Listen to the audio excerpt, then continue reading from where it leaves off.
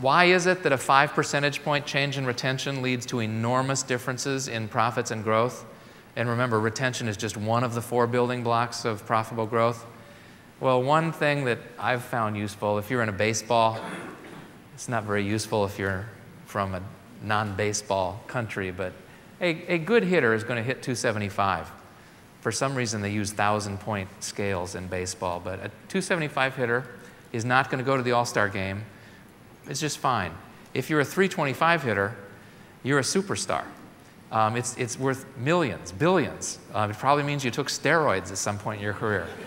But that's 5%.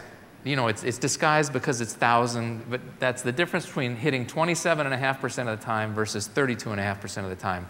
5%. In batting, because you're doing it, I don't know, 1,000 times a year, how many at-bats do you get? A lot. It's probably like 500 or 600. This notion of small percentage changes in a cumulative setting, I don't think the human brain was set up to intuitively understand that.